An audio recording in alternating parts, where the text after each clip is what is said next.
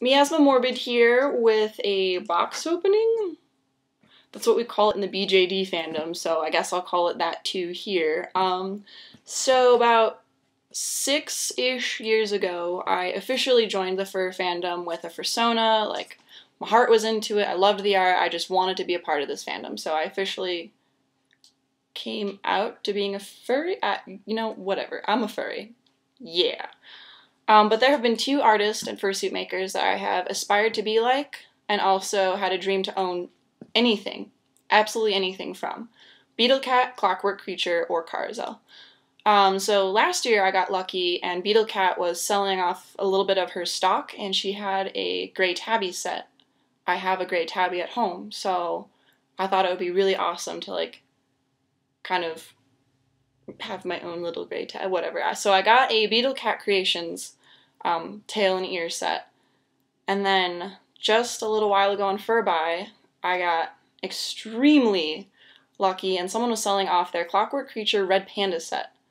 And I made a character, Exacto Knife, sorry. I made a character exactly for that set. Her name is Morbid, which is Nirvana spelled backwards, one of my favorite bands. And I have been waiting for this box for what feels like a freaking eternity.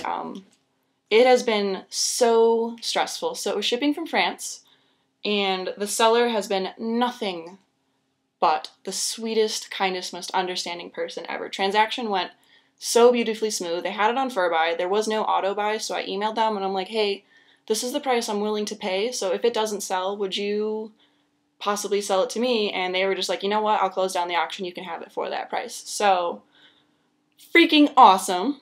So shipping from France, I always, I don't know, it's just so nerve-wracking with any international shipping. Like, what's customs gonna do? Are they gonna hold it? Are they gonna send it back? Are they gonna keep it because they don't like what you're receiving? It's kind of a hit or miss type of a game. And then from customs, so I went from France to New York through the France ship. I can't pronounce, starts with the C. I can't really pronounce the name. I don't speak French.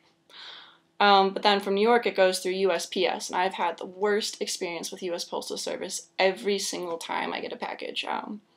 I ordered a Intuos 4, like, the week it came out. US Postal Service lost it, and they didn't do anything about it. So I was out about 500-something bucks, and I never got my tablet. So being a little, I was like 13 or 14 at that time, saved up every penny I had from every birthday, every Christmas, you name it, I saved it.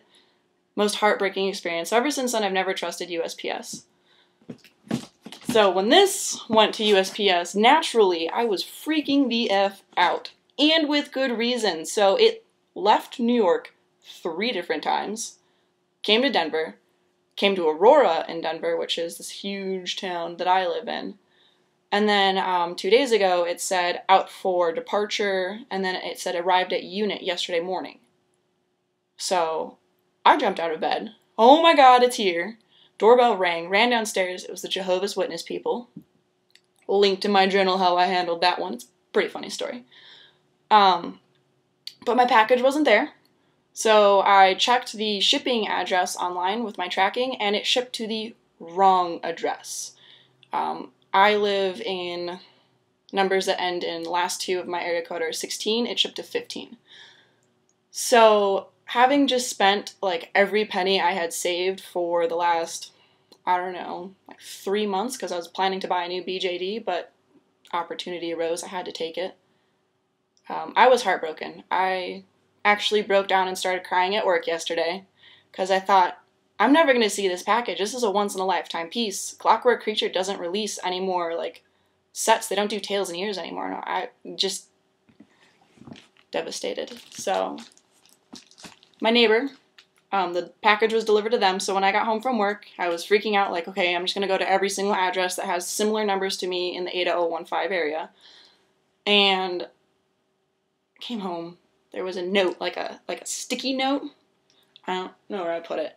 There was a sticky note on my door that says, hey neighbor, your package was delivered to me. I am not you, so I didn't sign for it, so they took it back. I left the pickup slip under a pillow, because we have this cute little rocking chair with a pillow on it on our front porch. So they left the pickup packing slip right there so the wind wouldn't blow it away. And this morning, still in my pajamas. Thank you, Dan, for this shirt. This is going to be a new fursuiting shirt, so shout out to Dan. Birthday present. I absolutely adore it.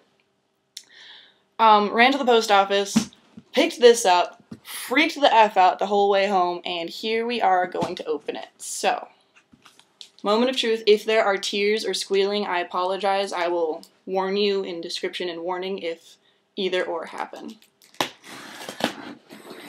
One thing that really bothered me about this is I texted a friend and he says it was probably customs that did it, but this package has been opened and my sender, I don't believe, would have sent an open package, but this has been opened and repackaged, so I'm a little bit nervous to see what happened. My friend says it was just customs, just double checking what's in the box and making sure it's 100% safe to like come from one country to another. But so many bad experiences with our post, I just don't know what to expect anymore. Okay, you know what? I'm going to tilt this down a little bit. I am wearing pants, don't worry. There's jeans under here. The shirt's just kind of large, so apologies. Oh my god! The official Clockwork creature card is in here too. So it is packaged beautifully. It had a little bit of padding on top. Didn't need too much because it's pretty soft. In a sealed giant Ziploc bag. Oh my god. Oh, it's so soft! Holy shit! Pardon my language. The official Clockwork creature card. I am going to probably frame this, honestly, as lame as that sounds. Oh, I'm trying so hard not to cry. The ears are so cute. God, her work is so stunning. Okay. Sorry if my voice gets cracky. I'm trying like everything I can do to not cry right now. Oh my god. So it is fully airbrushed. I can see even in the black, if I go down to the tip, it's a little bit white, which I think makes it more realistic. The fur is, ooh, little piece of tape. The fur is beautiful. So soft. This tail is a lot bigger than I actually thought it would be. It's really long. I'm gonna brush it out with my fursuit brush a little bit later. That's actually my basement, so I don't feel like going down 2 flights of stairs. Okay, hold on. Sorry about my messy room. It touches the floor. It's the exact size Anna's is. So this is the length of the tail, if it's touching my belt loops. So I am on my belt loop area. And it comes all the way down to here. It's loosely stuffed, so it has really good movement to it and shape. Oh my god. I have a Clockwork creature piece.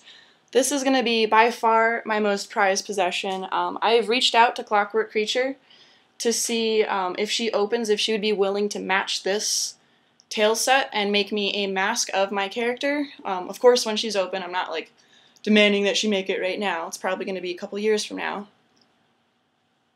But I would love nothing more than to turn this into a partial suit. Ah! Happiest day ever! Okay, so that is my box opening of my set. I will post photos once I've like actually made myself more decent wearing everything. Oh, I should probably move this up so you can see my face again. So I'm not going to actually put these on, but they'll sit like that. Oh, they need to be brushed, but they're so cute. Eee! Okay. So that is my set. That is my box opening, and now I'm gonna go freak the F out and brush this out and wear it and take photos and frame my Clockwork creature card of awesome. So until next time, yeah, that's it. Alright, bye.